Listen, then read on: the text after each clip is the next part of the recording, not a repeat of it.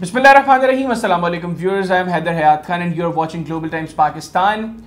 People of Bangladesh have finally get rid of Sheikh Haseena, who is right now in India, and the Chief of Army Staff of Bangladesh has announced that an interim government will now take charge of the country until the new elections. Now to discuss that what is happening in Bangladesh and how the things will move on, I have with me the newly appointed head of the interim government of Bangladesh, Dr. Mohammed Yunus. Dr. Sahab, thank you very much for your time. Dr. Sahab, Sheikh Haseena is no more in the Prime Minister office of Bangladesh and she is in India right now. What do you have to say to that? What was your first thought? His first thought is a freedom. We are liberated. We are a free country now. We are an occupied country as long as she was there. She was behaving like an occupation force, a dictator, a general, and so on, controlling everything. Today, all the people of Bangladesh feel liberated. Again, the second liberation movement occasion, the celebration of occasion going on all over the country. You see this, and congratulations to all the young people who led this whole movement to come bring it to this level, liberate us, ultimately bringing everybody together and liberate the whole country. We are feeling that sense of liberation, joy, that we can start all over again. We missed it. We wanted to do it in the first round when we became independent in 1971, and we missed it because of all this problem that we have right now. We want to now make a fresh start and create a beautiful country for ourselves. That's the commitment we do, and students and young people will be leading our future. That's what the thing I'm looking forward to. Dr. What next for Bangladesh now? Your Chief of Army Staff has said that an interim government will be formed now. So what kind of interim government are you looking at?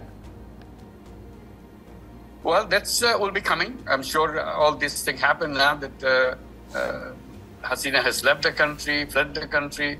Now we are free. We can decide what we want. So all these issues will be resolved as we go along, and I'm sure we'll have a very good start. And what kind of role do you see for yourself, Dr. As there are reports that you are ready to work as the chief advisor or maybe the head of the interim government in Bangladesh now? I'll continue to work for the people the way I did before with microcredit, with social business and everything. So I'll continue with my work in a more free environment that I didn't have during the regime of Sheikh Haseena, because she's always pursuing me, always attacking me and so on. So I will continue, devote myself to do the things that I couldn't do before. And most importantly, when are you planning to move back to Bangladesh? Yes, I will be very soon. I'll be coming back. Dr. We have seen images where people have stormed into the Prime Minister's palace in Bangladesh, and then they vandalized the statue of Sheikh Mujibur Rahman. How do you see all this? It shows, it says what they feel about Haseena, what she did to herself and to her father. This is an expression of the damages she has done. So it's not the fault of the young people who are doing this, it's the fault of the person who made these images go down the drain. And lastly, Dr. What do you think is the role of US and India in all what happened in Bangladesh?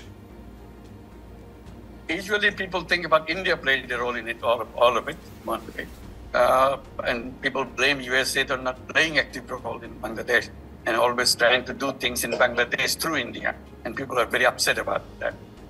So I don't know what role India has played, but our complaint is that India was playing the major role and USA was playing a minor role. So I don't know what role now they are playing in this scenario and what role they will play in the upcoming situation.